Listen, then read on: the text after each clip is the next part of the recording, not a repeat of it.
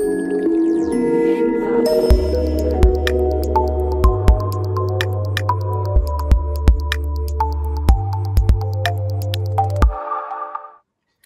everyone, my name is Pekon Gupta and I'm a solutions architect at Smart Modular Technologies, and I'll be speaking about EDSFF form factors for storage, memory and acceleration. In today's topic, we'll be covering about EDSFF form factors, their mechanical, electrical and connector specification, how EDSFF is used in storage, memory and acceleration use cases. Let's start our journey by defining what EDSFF is. EDSFF, which stands for Enterprise and Data Center SSD form factor, is a group of specifications which standardizes mechanical, electrical, thermal, and test aspects of storage and memory devices. These specifications are agnostic to any wired protocol and they do not define or depend on any software programming model. Therefore, the EDSFF form factors can be used beyond storage, like for memory expansion use cases along with CXL, C6, and OpenCAPI kind of protocols. Or it can be also used for hardware acceleration implementations like computational storage or SmartNICs. The EDSFF specification enables any type of media to be used as a backend. This allows same physical device form factor to be used as SSDs with NAND flash, memory modules when using a DDR4 or DDR5 DRAMs, or as a persistent memory device with storage class memories built into it. The EDSFF specification is independent of any controller implementation. The end user can choose an ASIC, FPGA, or any application specific IC as the brain of these devices. Now let's look at the mechanical aspects of the EDSFF form factor. The EDSFF spec categorizes all devices into two categories based on the height of the module. The E1 or 1U devices, which fits 1U rack servers, have height less than 44.45 millimeters. This is the height of 1U rack server. The E3 or the 2U devices are designed to fit 2U rack servers. When vertically mounted, users can connect 16 such devices in a single server. This increases the server density or the device density in a given server and lowers the total cost of ownership as you can get maximum value out of a given hardware. The standardization of these physical interfaces and mechanical dimensions improves the interoperability across OEM devices and the rack servers. It also helps to maintain backward compatibility between different generations of servers and also interoperability use and exchange devices and modules across various servers. In later slides, we'll also see how the height of the devices determine the density and the performance of these form factors. Now let's look at another dimension, the length of these form factors. Both E1 and E3 form factors are further categorized into short and long length of these form factors. The E1 or the 1U form factor is available in two different lengths, as you can see on the left hand side of this slide. The E1.S or the 1U short is aimed for performance. The mechanical specification of this form factor is defined in SFFTA 1006 document. The E1.L, which is the lengthier version of the 1U form factor, is defined in SFFTA 1007 specification. E1.L is also known as ruler form factor in the industry because of its appearance. This is mostly used in high capacity or high density SSDs. Similar to E1, the E3 also defines two different lengths. The E3S, which stands for E3 or 2U short, and the E3L, which stands for 2U long. However, the mechanical specification of all the E3 form factors is defined in a single specification document by name SFFTA 1008. Now let's look at the thermal profile which determines the thickness of these devices. The EDSFF specification goes a step ahead in defining the thickness and the thermal profile of each of these devices. This thickness determines the height of the heatsink, which allows the mechanical and the thermal engineer to determine the airflow conditions while designing the chassis. The E1.S specification which you see on the left hand side as 1U short, defines 5 different device thicknesses with each supporting different power and thermal requirements, starting from 5.9 mm with suppose 12 watt, going up till 25 mm with suppose 25 watt of total power. However, E1.L, the 1U long form factor, has only two profiles, 9.5 millimeter with 25 watt power and 18 millimeter with which can sustain up to 40 watts of power. On the contrary, the E3 form factor defines two different thicknesses for each 2U short and 2U long. The thin E3.S, which is the 7.5 millimeter or 25 watt profile, is known as E3 1T form factor. The E3 2T form factor, which is shown second from the right, can go up till 40 watts of power. Similarly, E3.L has two thicknesses and can sustain power up to 75 watts, which just stands short of the PCI added card powered by an edge connector. Now let's look at the connector or the adapter specification, which is defined in SFFTA 1002 document. The E1 or the 1U form factors can support two types of connectors. 1C, which has 56 pin contact and can support 4 differential high-speed data lanes, and 2C, which can go up till 8 differential high-speed data lanes. On the other hand, E3 or the 2U form factor can support up till by 16 high-speed differential data lanes.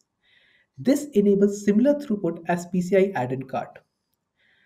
The connectors are designed to support backward and forward compatibility, which means a 1C device can be plugged into a 2C connector and vice versa. Similarly, an E1 device with 1C or 2C interface can be plugged into a 4C adapter. This provides interoperability across various use cases where devices can be interchangeably plugged into a common server. Now let's look at how EDSFF form factors are used in storage applications. Um, One of the very common form factors used in storage or SSDs is 2.5-inch SSDs, which is defined in SFF 8639 specification. The connector, as what you can see from the first row in the second column, defines multiple protocols on a single interface. The U.2 interface can support SATA, SAS, and PCI signals on a single connector. This is an inefficient utilization of the pins because at a given time, a device can support only one type of high-speed protocol. This also limits the performance of PCI interface because even though there are sufficient pins to use available for its use. E3.S protocol, on the other hand, is protocol agnostic. It can support by 16 high-speed differential data pins, which can be used for any protocol. It also adds additional sideband signals for low power and LED control, and clock and wake up for enabling low power modes. U.2 specification is also limited by the operating temperature. The specification specifies the maximum threshold of the temperature to be 55 degrees C, which is very restrictive for memory expansion and acceleration use cases. On the other hand, the SFFTA 10023, which is the power and the thermal specification for E3.S, does not define any temperature threshold. Rather, it defines airflow impedances, which gives freedom to OEMs to design their devices with industrial grade components and maintain airflow by throttling their fans to bring the temperature within the bounds of operational temperature for a given use module. Lastly, E3.S can sustain up to 40 watts of power, which expands its use case for high density memory expansion and acceleration use cases, as compared to U.2, which can only sustain 25 watts of power. Now let's look at another form factor which is very commonly used in storage applications, which is M.2, and compare it against E1.S. If you look at the connector of an M.2 interface, it supports multiple protocols. This is also an inefficient use of pins, as some of these protocols are not available on all the servers, and therefore this does not provide the best use of number of pins available on a given PCB real estate. Even.S, on the other hand, can support by 8 differential data lanes, which can run up to 32 gigatransfers. This allows Even.S to achieve 2x the performance for similar size as what an M.2 can support. The biggest advantage of M.2 is it does not support hot plugging. And therefore, in order to service this device or to add or remove an M.2 in a given system, you have to completely shut down a server.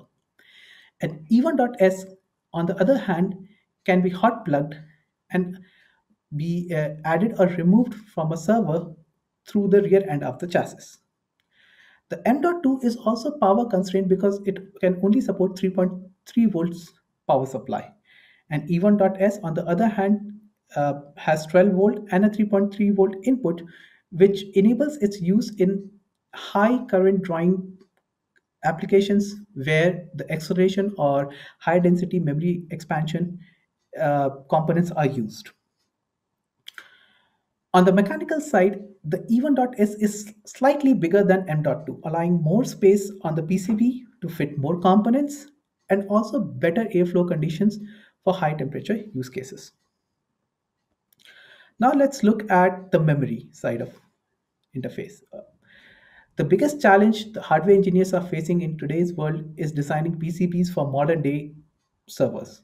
The PCB real estate is really saturated, and there is no room to add more DDR DIMM slots next to CPU sockets. It is increasingly difficult to add more pins for CPUs and also to route these parallel interfaces within a given board space. Increasing the speed of these parallel interfaces brings another challenge because now you have to use more layers for the routing and also use exotic materials and special PCB manufacturing techniques, which increases the cost of PCB manufacturing. So adding more DIMM slots is not a scalable option, and therefore there's an industry trend to move to serial attached interfaces by using cache coherent interconnects like CXL, CSX, OpenCAPI to expand the memory beyond the DDR DIMM. Now let's look how EDSFF solves that problem and simplifies the board design. One of the biggest advantages of EDSFF form factor is reduced pin count. This slide compares a 288-pin DDR4 connector with an equivalent E1.S or an E3.S form factor. The first row in the table compares the number of pins in both these connectors. The E1.S 1C connector has only 1/5 the number of pins as compared to a DDR4 DIMM. If we compare only the data pins, the E1.S has 75% fewer data pins as compared to a DDR4 DIMM. Even the E3.S, which supports by 16 interface, has half number of pins as compared to a DDR4 DIMM. This proves that Even.S and E3.S have far more lesser pins than an equivalent DDR4 DIMM form factor. The second row compares the size and the area occupied by the connectors on the PCB. The E1.S connector takes about 20% of the board space compared to a DDR4 DIMM. This indicates that board designers can accommodate up to 4 Even.S connectors for every DDR4 DIMM socket. The last row compares the voltage rail required by these form factors, which remains fairly constant across different families. But whether EDSFF form factors can achieve the same performance as the parallel interfaces or not is answered in this slide. Let's take a closer look at the performance. This slide compares the DDR4 running at 3200 with the PCI Gen 4 and Gen 5. As shown in the first row, the DDR4 running at 3200 data transfers can achieve peak throughput of 25 Gbps per second. Whereas an E3.S running a PCI Gen 4 by 16 can theoretically exceed the performance of a DDR4 DIMM. For future generations where PCI Gen 5 is used, which runs at 32 gigatransfers per second, it can exceed the performance of DDR4 even when running on an even.s with a 2C or a by 8 interface. And a PCI Gen 5 by 16, which is available in E3.S form factor, can actually go beyond DDR5 throughput.